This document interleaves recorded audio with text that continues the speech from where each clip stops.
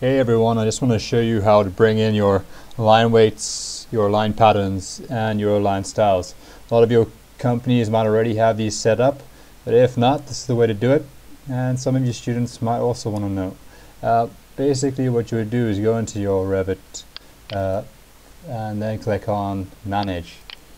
If you go into your Manage tab, and underneath the Settings panel you can go to Additional Settings and go to your line weights. You can basically just set up what your line weights would be for the different scales.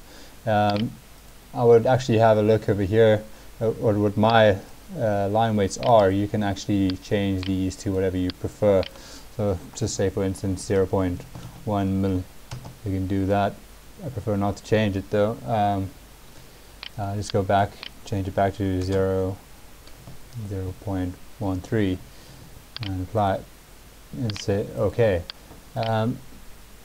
You'd need to do that in order to set up your different line types as well.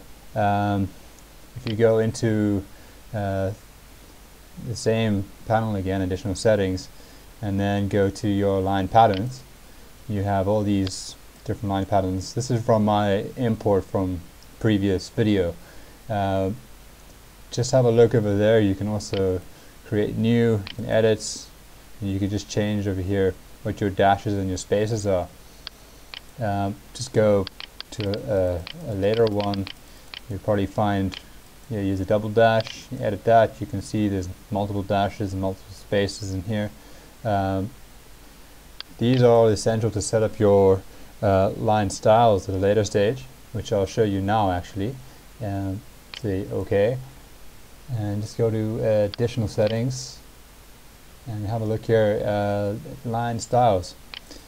It does appear first, but you need to actually know what you're doing with the line weights and the line patterns before you even start having a look at the styles. There's a whole load of styles and things over here, but I won't be using most of those. Yeah, as you can see, there's just a few ones that I prefer to use, which are these ones over here. Wide lines, white magic. White magic I just like to use to hide lines if there's any problems at a later stage.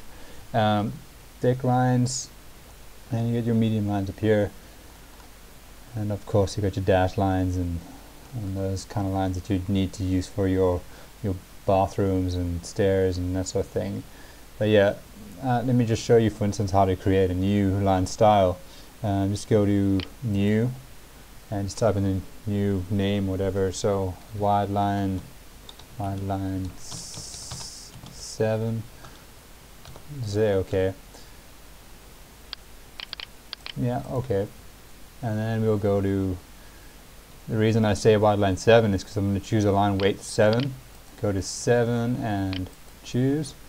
And we like to keep the, maybe we'll just keep it black for now, because I didn't actually name a color in there. And then just, let's go and maybe make it a dash. Okay. And just say, okay.